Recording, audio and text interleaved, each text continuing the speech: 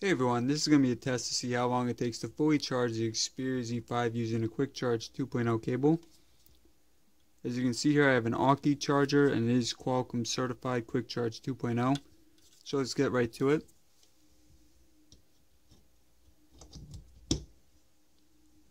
We're going to start the timer. And it should be at 0 or 1% starting off. It's fully discharged. Yep, starting at 1%, so I'll check in about 15 minutes. Alright, so we're at the 15-minute mark here. And the Z5 is at 18%. I'll check in again at the 30-minute mark. Check in here at the 30-minute mark.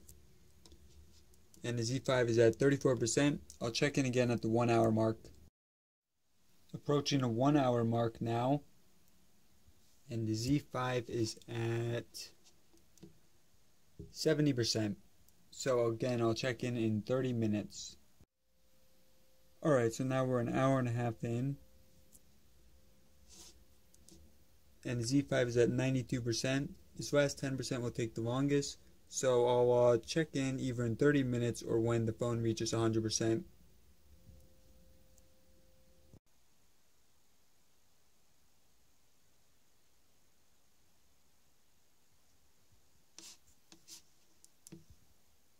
Alright, so this reached 100% at 1 hour and 58 minutes, which makes sense because with the Xperia Z5 Compact, that has a 2700 mAh battery, and that lasted for 1 hour and 51 minutes until it's fully charged.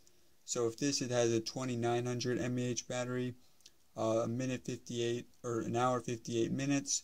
So not the fastest by Quick Charge 2.0 standards. I know other phones that support this feature will charge your phone in less than 2 hours. But for the Z5 anyways, it is definitely faster doing it this way using a Quick Charge 2.0 cable than just using a standard micro USB charging cable.